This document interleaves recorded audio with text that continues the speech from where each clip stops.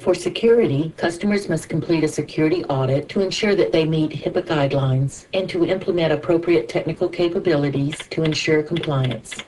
Security and confidentiality in Centricity EMR and Centricity Practice Solution is evident at all levels of the application. Access is by user ID and password. Failure to use the right combination will result in access being totally prohibited. An additional idle user logout feature will automatically log users out if the workstation is left unattended. Using the administrative setup function, access can be restricted to specific modules,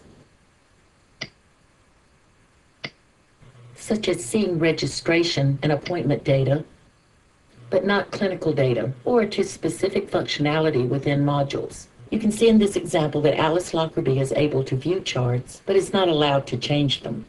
To help facilitate compliance with your healthcare organization's security and privacy policies, Centricity EMR and Centricity Practice Solution audits and logs many activities including user, date, time, actions, and other information, such as changed clinical values. To enable auditing, we simply move the event to the log and audit column.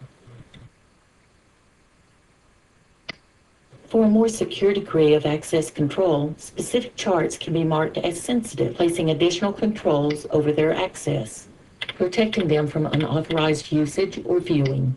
Placing a check in the box designates that Ellen Thompson's chart has been classified as sensitive. While her brother-in-law, Dr. Alexander, who also works at the clinic, has access to other patients' charts, he is specifically denied access to her chart.